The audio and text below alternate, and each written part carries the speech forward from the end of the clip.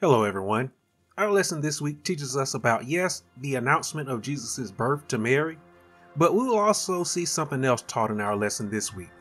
We will learn this week to, again, trust in the Lord. We will learn to grow to accept His works. Even when something seems impossible to us, we must learn that God does the impossible on a regular basis. There is no such thing as impossible to God. Alright, so our lesson, it opens up with Gabriel being sent by God to Nazareth, a city of Galilee, to speak to a virgin that we are told was betrothed with Joseph. That means that she was engaged to Joseph, who scripture plainly mentions to us was of the house of David. Joseph was of the house of David. So there are a couple of things here. There's actually quite a bit here for us to discuss about these two verses. The first thing that we can point out here about these two verses is that Gabriel's announcement to Mary, it is taking place 6 months after his visit with Zacharias, where he announced the conception of John the Baptist. This is something that we learned about in the first lesson of this quarter. So be sure, if you have not already watched that video, be sure to go back and look at the first video of the winter quarter. The second thing that we can point out here about these two verses here is that the mention of Joseph here is for a couple of reasons. The first reason that Joseph is mentioned here is to point out that this was the same Joseph that received a visit from an angel. That angel was highly likely Gabriel. He received a visit from Gabriel in a dream, where Gabriel told him about Mary's pregnancy with Christ. We'll see it here in the first chapter of Matthew's Gospel. Though by the order of the books of the Bible, we read this announcement first in scripture, the announcement to Joseph came after Mary's announcement. Mary was already showing with a child. That's why Joseph wanted to put her away privately. The second reason why Joseph is mentioned here is for the fact that he was of the house of David. As we have already seen from our lesson last week, the Messiah was promised by God to come through the seed of David. So, by the marriage of Joseph and Mary, Christ could lay claim to the throne of David, and he could also say that he was the Messiah, because again, that fit the prophecy of what was prophesied about the Messiah, but it also followed the regulation that was put in place by God that the king had to come through the seed of David. Now, this is something that I'm actually going to speak more on in our Sunday school lesson next week. It plays a very important role in our Sunday school lesson next week. Now, the third point that we can highlight here from these two opening verses of our Sunday school lesson this week is the fact that scripture makes mention of Mary being a virgin, and this was done purposefully. Now, why was it done purposely? Well, Mary being a virgin, it fulfilled the prophecy of the virgin giving birth to the Messiah, as the prophecy is stated in the book of Isaiah. The prophecy stated in the book of Isaiah, therefore, the Lord himself will give you a sign. Behold, the virgin shall conceive and bear a son. Again, it said the virgin. The virgin shall conceive and bear a son, and shall call his name Emmanuel.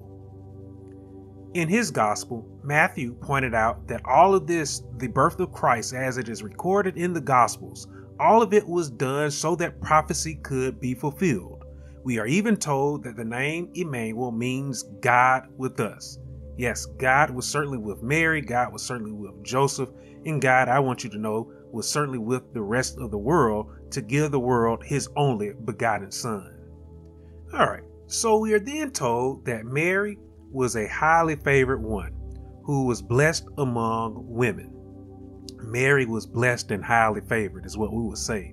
Now, what was so special about Mary? Was it the fact that she was a virgin?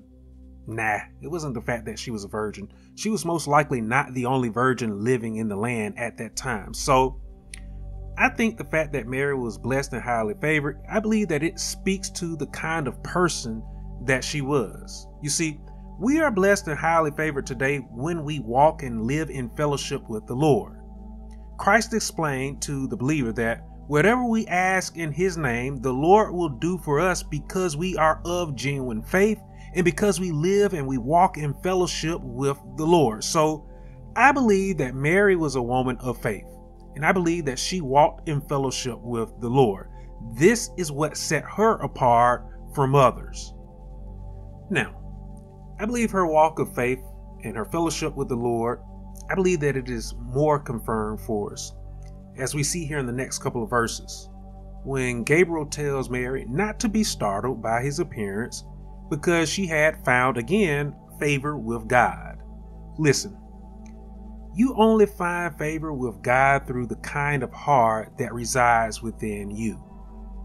In order for us to be a vessel for the Lord, in order for the Lord to use us, we have to be sanctified and we have to walk according to His instructions. This is something that Paul explained to Timothy in his second letter to Timothy.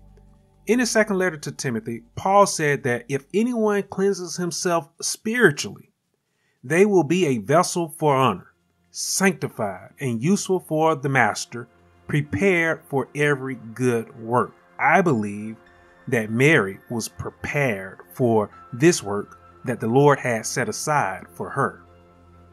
So we'll see that after telling her she was blessed and highly favored, Gabriel begins to announce the conception of Christ within her womb.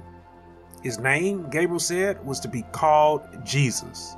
Now, this is the same name that Gabriel tells Joseph the baby will be called later when it was made known to Joseph that Mary was carrying the Messiah. Now, as Gabriel had did with Zacharias, he went on to explain to Mary how wonderful of a child that she was carrying. Gabriel tells her that the one she would carry in her womb would be great. It would be called the Son of the Highest, and he would be given the throne of David. Gabriel tells her that the child she was carrying would reign over the house of Jacob, that is Israel, that he would reign forever, and that there would be no end to his kingdom. His kingdom would be an everlasting kingdom. Gabriel's announcement, again, it fulfilled a very well-known prophecy that is found again in the book of Isaiah. It was prophesied in the book of Isaiah that a son would be given, and the government would rest upon his shoulder. His name would be called Wonderful, Counselor, Mighty God, Everlasting Father, Prince of Peace. I tell you, I cannot imagine what Mary must have been thinking after hearing all of this. Mary asked, "Well, how can this be, since I do not know a man?" Now, do we think that she was doubting as we saw Zacharias had doubted in the first lesson we had this quarter? I would say no. I believe that Mary just needed a bit of clarity because Mary knew how one could get pregnant, and she knew that she had not been with a man. So all of this information that Gabriel was saying to her, it was coming out of left field for Mary. So Mary just needed a bit of clarity. She, again, truly was a virgin. Zacharias, on the other hand, from the first lesson we had this quarter, he felt that he and his wife were simply incapable of having children because of the fact that Elizabeth was barren and because of their age as well. So how can this be? Now, I believe that this next verse that we're taking a look at now, this verse to me, it is one of the most overlooked verses in the Bible. Many people ask, well, how could Mary be pregnant with a child if she truly was a virgin? She must have had sexual intercourse. That's what a lot of people say. Now, the answer, I want you to understand, is not hidden from us.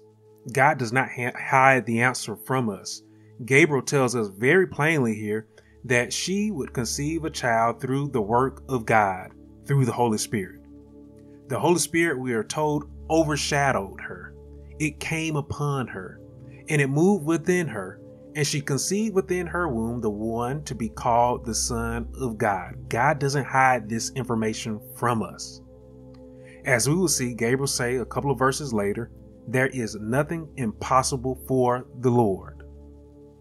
We know that there is nothing that is impossible for the Lord. As Gabriel does here, he points out that Elizabeth, a relative of Mary, her cousin, a distant cousin, as a sign that God could do what we may believe to be impossible, he points to Elizabeth. Let us remember from our very first lesson this quarter that Elizabeth, again, was considered to be barren. But not only was she believed to be barren, her and Zacharias were quote unquote well advanced in years. It was thought to be impossible for them to have children, but God certainly showed that there is no such thing as impossible when it comes to Him.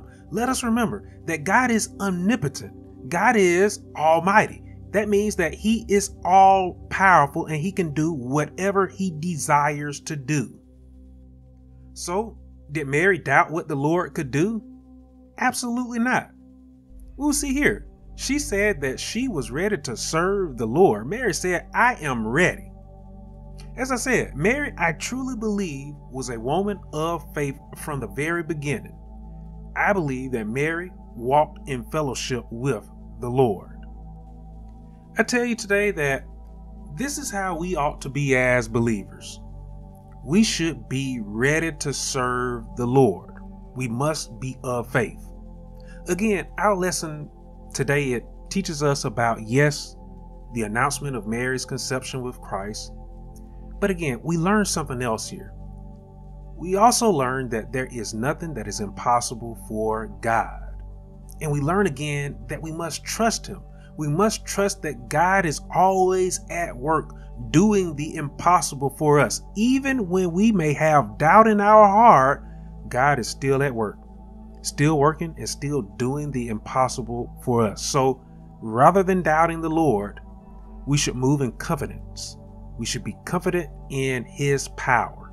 We should be confident in His work.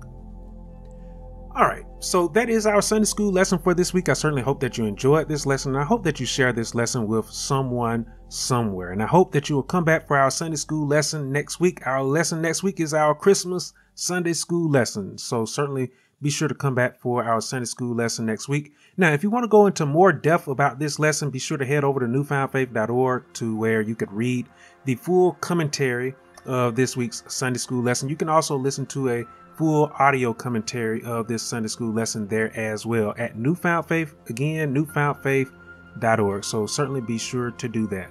Until next time, again, I'll continue to keep all of you lifted up in my prayers, and I'll pray that the Lord continues to keep and to bless all of you.